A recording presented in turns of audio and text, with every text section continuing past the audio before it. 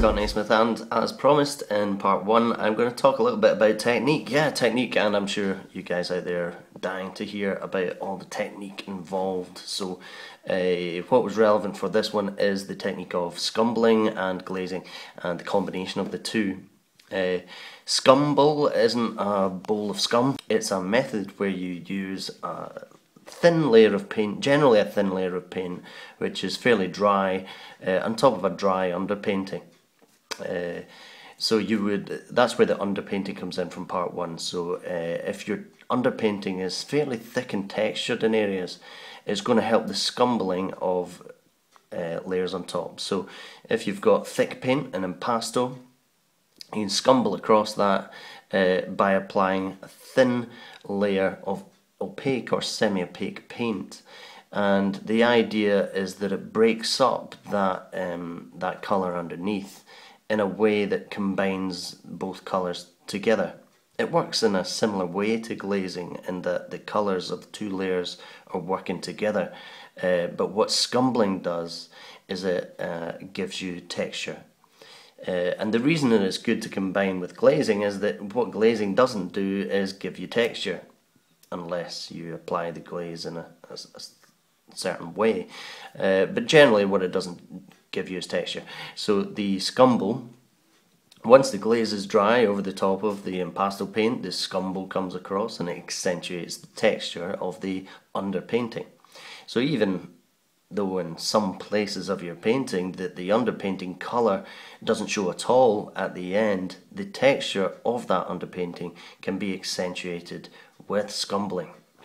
And if you want, you can apply the glaze on top of the dry scumble in order to soften the texture and modify the colour of the scumbling glaze, depending on how subtle you want the scumbling.